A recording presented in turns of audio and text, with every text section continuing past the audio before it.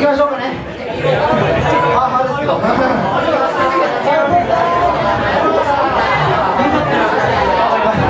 ちょっと体が悪いのかもしれないです。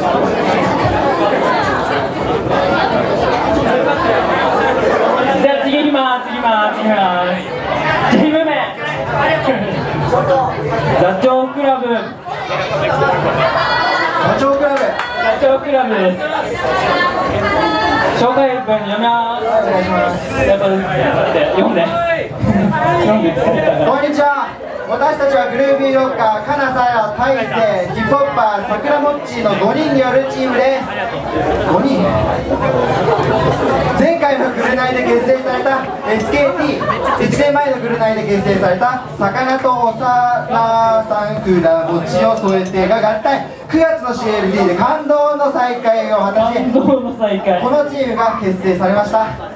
初日に1曲目ぶりを振り返して余裕のはずが4日前に初めて2曲目をやり、その日に完成。これぞ驚異の無計画クオリティ、笑。 OB/OG としての初のステージ、ゆるーくロックかまします。チーム名の由来となったのはポーズにも注目してみてください。いやーってことで、じゃあリーダーついてください。はい、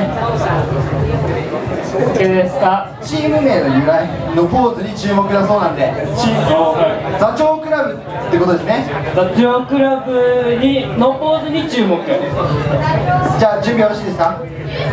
じゃあザチョウ倶楽部初心者だな、まだ初心者じゃねえかお前。それではザチョウ倶楽部どうぞ。